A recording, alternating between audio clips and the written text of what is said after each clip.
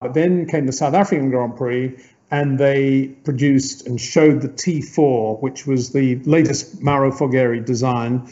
They've been testing it at Fiorano, of course, but it came to South Africa for its first public appearance, which is a great circuit on which to do that, because you can do so much testing in the week before the race. And that's where, if we can start running the video, that's where we now join Gilles and Jody in the Ferrari 312 T4s, basically putting lots and lots of miles on them around Kyalami in the build-up to the race. There's Jody in the car. The big question mark was the Renault Turbo. There were two of them now in the 79 season. Jean-Pierre Jabouille had yet to lead a race. The car being very unreliable. It was still the old Renault, but it was obviously going to be good. Nelson Piquet there, he's got his full season ahead of him now. Brabham Alpha just hangs the tail out on the Brabham BT48. Another shot of Jody in the T4. The jury was out of whether it was a good-looking car or not. Personally, I kind of liked it. There were lots of curves on it, but equally, Autosprint were very kind. There's Mario struggling with 79 at the end of its development, not running much wing, as you can see, and not being very quick anyway. Carlos Reutemann having his year at Lotus, having driven for Ferrari, big understeer there. And there's Gilles on the pit wall, actually chatting to yours truly, having a bit, I'm not sure what I'm showing, some load of old rubbish, but anyway, we had a laugh about it. There's a long shot of the straight. I think that's one of the shadows, probably Elio. Jacques Lafitte behind him in the Ligier, as James Hunt, who switched to Wolf, goes past in the Wolf. All this is from testing and practice, the build up to the race, and you can get a feel for what South Africa is all about. You've raced there, I think, in Yeah. There's only some of the corners are still the same, but the rest is so different, and it's such a nice track. They should use it in single seaters. It's incredible track, really. Even the new one, it's not as good as the old one, but it's really, really good. It's just had this massive long straight, and just to listen to the engine note as they went past in the pits was just brilliant. We saw Gilles getting in the T4 there. There's Jacques Lafitte coming in the Ligier. He's a bit perplexed now because he's won those first two races, and then there's Pete Evans in the background, very nice Goodyear engineer. I think he's spying actually, because I think he was involved with the Lotus team as well. Anyway, no problem. Carlos, speaking of Lotus, there's Carlos Reutemann, not looking very happy with his 79. But Ligier, going back to Ligier, of course, the first thing they did was change the car, try to get lighter bodywork on the JS11, and it started to flex. But they didn't know that in Kyalami, and they couldn't understand why the car was much less consistent than it had been. There's Colin Chapman with his shirt half unbuttoned, very different from the Colin we used to see in the mid-60s. But there's Mario and Carlos, great team, actually, if you think about it. The Lotus in green after years in black and gold, and before that, gold leaf colours. Clay Regazzoni being strapped into the 06 Williams. Nicky, I'm just sort of grabbing who all these people, that's Nicky and Nelson Piquet following him out in the Brabham Alpha. And Jean-Pierre Jabouille whispering to his new teammate René Arnoux at Renault. As we go back to Nelson, who's delighted to have a full season of racing with Brabham. And of course, he would inherit the #1 drive. There's Bernie directing things, as you can see, yeah, very much so. Carlos Reutemann's got Carlos's attention too. Oh, we better listen to Jackie. Here we go, Jackie. Well, they're called ground effect vehicles, always new names for new designs. I think this has obviously contributed greatly to the increased speeds here, and of course the times are much faster than they've ever been before here at Kyalami. I think the cars really are very nice. I've driven the wing car, and I think it's very little different to drive than the normal conventional car. It's just that it goes around the corners that little bit better, but certainly they're robust, they seem to be strong, and so far they've been showing up very well for mechanical reliability.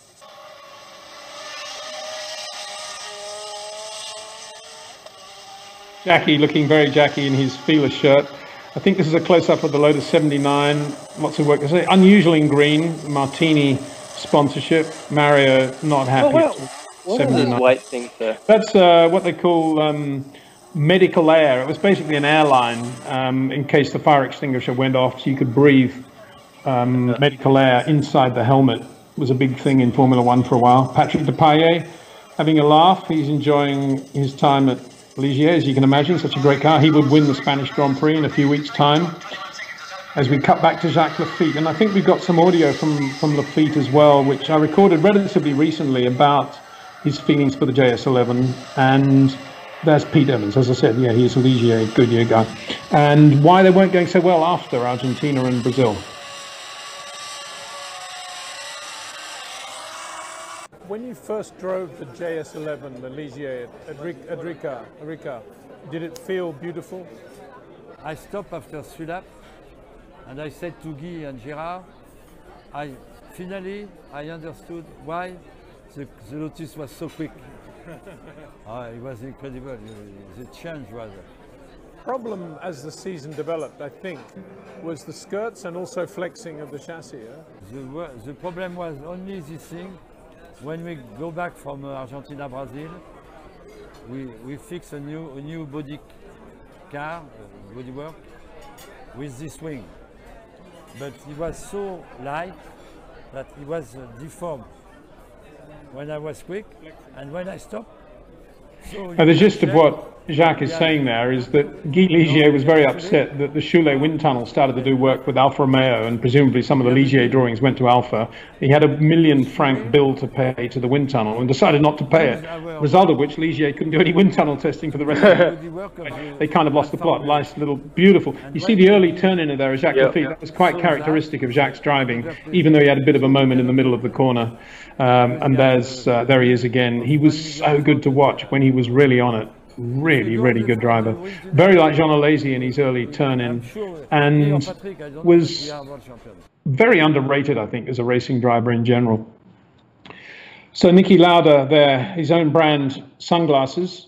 He would retire from Formula One before the end of the year, just into the Canadian Grand Prix after one day's practice. There's Amano Kouogi with no shirt on, his mechanic that he took from Ferrari.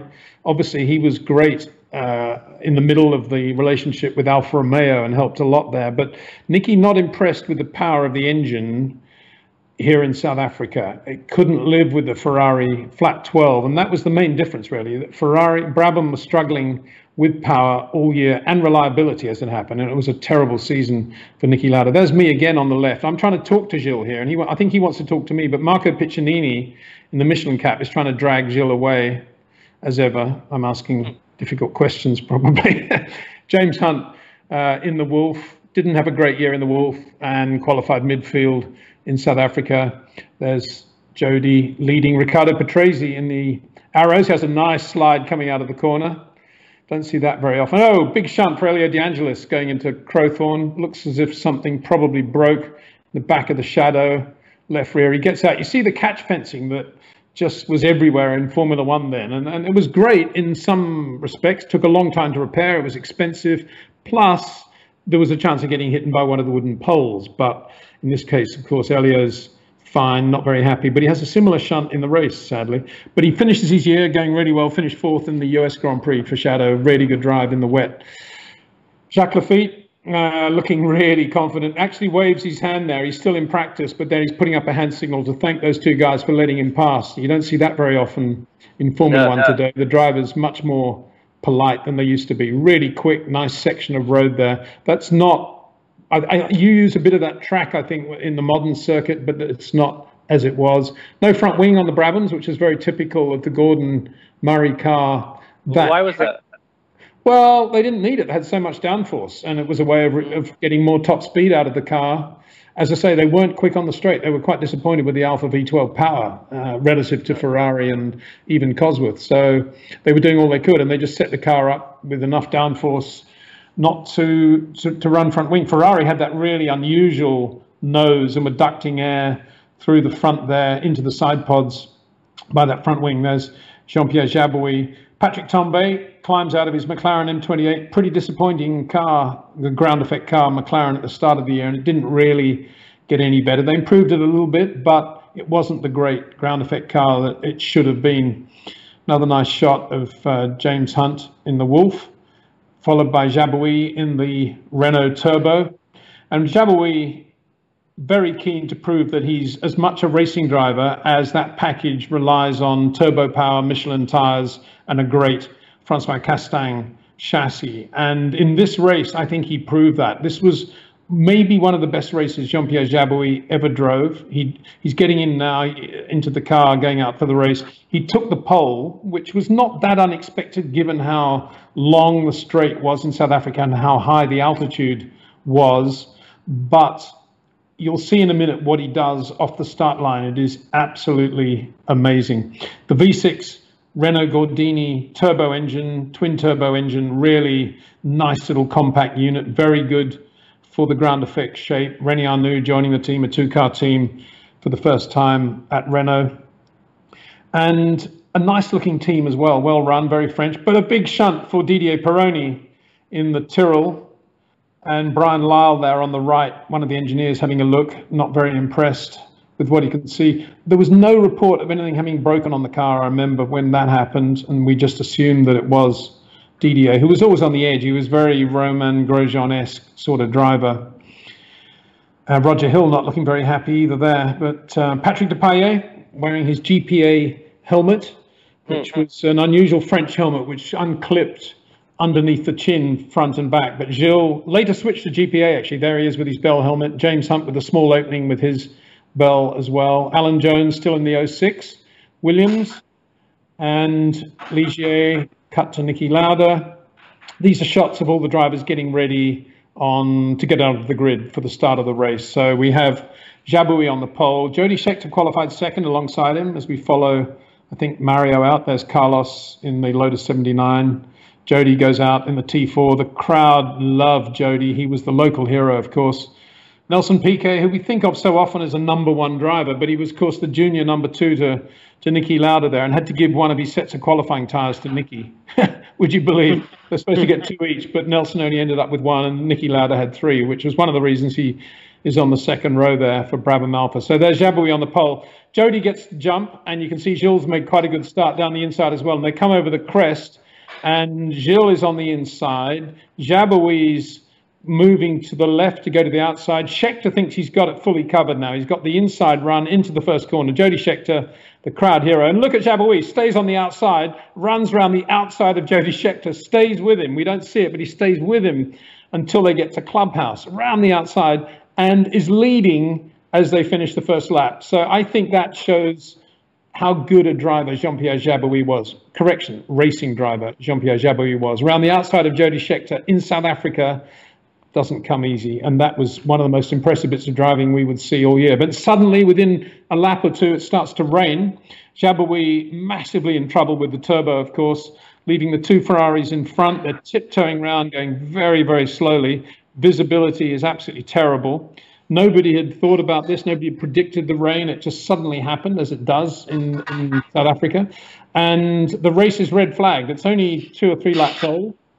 It's not raining very much at the start-finish line, as you can see, but nonetheless, they're going to stop the race, and everybody's going to come in and switch to wet tyres. You can see a little bit of the spray coming out the back of the cars. But Jody Scheckter has already decided, as Hans Stuck in the ATS, Schecter's already decided that the grip in the wet on the Michelin slicks is so good that if there's any chance of the rain easing off, he's going to restart on slicks, whereas Gilles is going to restart the race on the Michelin wet tyres. Ferrari splitting their options. That's the ATS, the yellow ATS. Sorry, that's the Renault getting its Michelin wet tyres. And there's Gerard Larousse looking very cool, the team manager of, well, the team principal of Renault, as we'd call him today, looking at the slicks on Jody Scheckter's car. And of course, Gilles gets all the grip off the line now. He's on the pole and he gets the grip off the line in the wet, on the wet Michelins. And he pulls away at about 2 seconds a lap. It looked impressive, but talking to Gilles later, he kicked himself at this point of the race for not actually going a lot quicker. He was holding the revs back. He was braking early. He knew he had a big advantage. He wasn't going to do anything silly, but he wished that he had had a much bigger lead when the track started to dry, and it was obvious that he was going to have to change to slicks. The lead wasn't big enough. And there goes John Watson in the Marlboro McLaren. Bit of a moment there, but he rejoins relatively okay. Patrick Tambay in the other car there going round. So Kyalami starts to dry out. There's Gilles still leading the race on the wet tyres, pulling away, but Jody Scheckter, amazingly good in the Ferrari, holds P2 on slicks. So it's kind of all done and dusted at this point. Jody's driven so well on those slicks that he's bound to win the race when Gilles has to come in to change to dry tyres. A very slow pit stop for Carlos Reutemann in the Lotus 79. He also has brake trouble, so a terrible weekend for Lotus with the aging 79. They put all their effort into the Lotus 80, but that wasn't a car that was ever really going to do very well. It did well in its first race in Spain, and that was about it. It went from bad to worse. So great disappointment for Lotus. A shunt here for Jan Lammers, who's now one of the major players of the Dutch Grand Prix, relaunch of the Dutch Grand Prix as we're going to know it in Formula One. But Jan, very good racing driver in his own right. He's just shunted with Hector Raback there, his Lotus 79 being pushed back into the race. That's the original 79 chassis one that Mario used to love more than any other car, the 78 car. But Jan Lammers out of the race with his shadow. There's Gilles, still on wet tyres, but very annoyed that he's going to have to come in and switch to slicks. And a nice bit of movement there from René Arnoux in the Renault. Nice overhead shot here. That's Crowthorne corner. They break at the end of the long straight, the tightish right-hander, then down the hill through that very quick right. Sadly, it was the bottom of there, 1974, that Peter Revson lost his life testing in the shadow, hit the guardrail on the outside when the left front bolt broke in the suspension. So here's Jody Scheckter now leading the race easily because Gilles had to come in for dry tyres. Here's the second shunt for Elio De Angelis. The car's parked the other way around now, the shadow. Not a great weekend for Elio, but as I say, his season would get better. Here's Gilles climbing through the field now, leading the pack, bit of opposite lock in the middle of the corner, and he gets to within 4 seconds of Jody Scheckter. He's much quicker because he's on fresher tyres, but Ferrari have said, if you are near Jody, stay within 4 seconds. And the same would have applied to Jody at that point. They didn't want the two drivers racing, and Gilles, being the ethical sportsman that he was, stuck exactly to that. But then guess what? Jody's tyres went off. He flat spotted the tyre. He had to come in, change to another set of dry tyres, and Gilles Villeneuve inherited the win. Well, won the race, actually. Won it really well, given everything he'd done that weekend, and won the South African Grand Prix. He's waving to the crowd there. Jody Scheckter recovered brilliantly to finish second, so it's a Ferrari 1-2. With the 312 T4, there's the crowd in front of the podium. They're all shouting for Jody, but there's Gilles Villeneuve. Doesn't get much better than that. Gilles with the Michelin cap. Podium ceremonies weren't terribly organized back then. It was pretty free for all, but why not? It was a lot of natural energy coming out. Jean-Pierre Jarier on the right, driven brilliantly for Tyrrell to finish third. Really good in the wet too. Great drive by Jarier. Gilles sprays the champagne, as you would. Jarier nicks the bottle. Probably another bottle going to materialize pretty quickly. And coming up in a second, we have sound bites from the winner of the race, Gilles Villeneuve. How was the race otherwise? Super. The car was fantastic from the start. The tire were holding perfect, and I was just cruising. So that's your second Grand Prix win. Was it an easy win, would you say? Yeah, fairly easy, yes. When everything is fine like that, tire and car, I guess it's quite easy.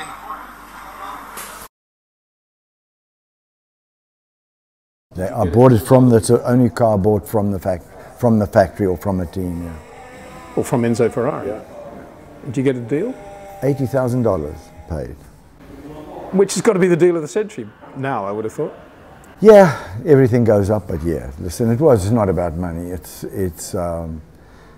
something, especially, you know, here, at 40 years since I won the championship in that car with Ferrari. And Jody, any thoughts of Gilles in this weekend and that relationship you had that year?